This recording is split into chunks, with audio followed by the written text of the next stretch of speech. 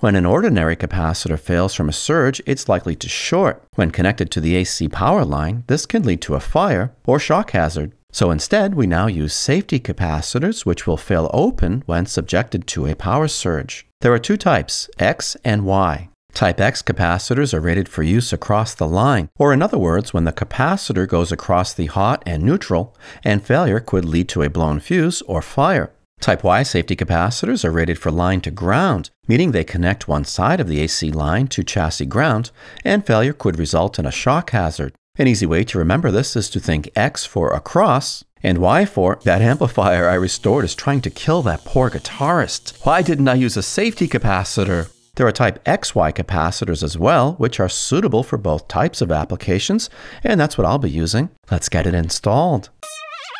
Looking for a shiny new gadget for your bench? Some good books on electronics, vintage hi-fi or old radios? Indispensable tools, cleaners or other products? Check out my new Amazon shop and help the channel. Lots of great products I actually own, use, and recommend, plus my thoughts on each one. Link in the description. To stay updated, please subscribe to my channel and click the bell to receive notifications when I release new videos. And if you like this video, give it a thumbs up. I'll see you soon.